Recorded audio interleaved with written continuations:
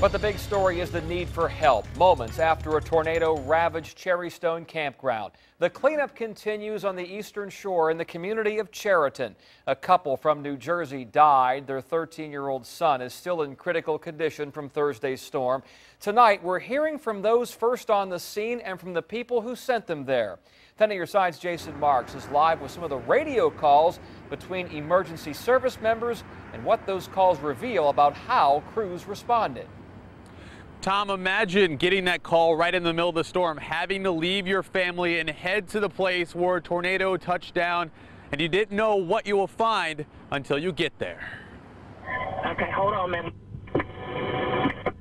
Station 14, Station 15, fire response to 1511 Townfield Drive, Cheriton Campground, hazardous conditions, advising tornado touchdown. I know a tornado has touchdown, but I don't know what kind of damage, we have at this time.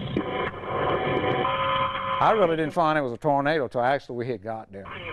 There was some communication coming in on the radio as we were going, but I concentrate on driving. I expected maybe 3 or 4 or 5 trailers. You're thinking something small like a water spout or whatever. And when I got on the scene, the devastation, it was a disaster zone. People walking that had been hit by hail, holding bandages to their head and carrying their children, people crying. I believe you had 2 subjects that were in a tent. They do have a tree down on top of them. Got 2 chainsaws and an axe and followed her to the scene of where those people were trapped. They weren't able to save a New Jersey couple, but they worked to save their son. Started improvising. We cut up some picnic benches and we made backboards out of that. Looking for things we could use. Kayak, and they had to use that as a backboard or a stretcher, to lay him on and take him to the EMS unit. Crews went camper to camper as more help arrived, but the injured just kept coming. We find some walking and talking, and then somebody will say there's one trapped in here. Trees were hanging down, campers were overturned. Okay, we have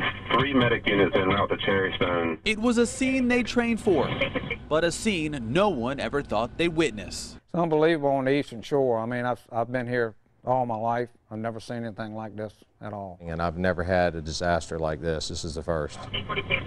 And I hope it's the last. I'm showing injuries down there. T14, would you like more medic units?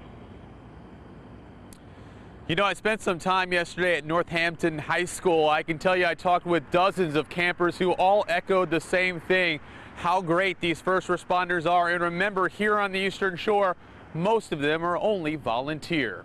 And that's the latest here from Northampton County. Jason Marks, 10 on your side.